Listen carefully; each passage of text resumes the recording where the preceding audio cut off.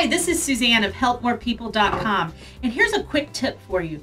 A really easy way to organize a system, even chapters in a book, or a weekend workshop or a day-long workshop is to use Post-it notes on the board. I take my Post-it notes and I do one color at the very top. That's my title or my theme for that area of the book or that area of the workshop. Then I break down at least 4 to 5 subpoints that I'm going to cover during that part, and that's my pink Post-it notes. Then the yellow Post-it notes are what I call Suzanning it. That's when I take the idea or the theme and I put my touch on it. So for instance, right here you have niche. Instead of niche, I call my section Who Needs You Most.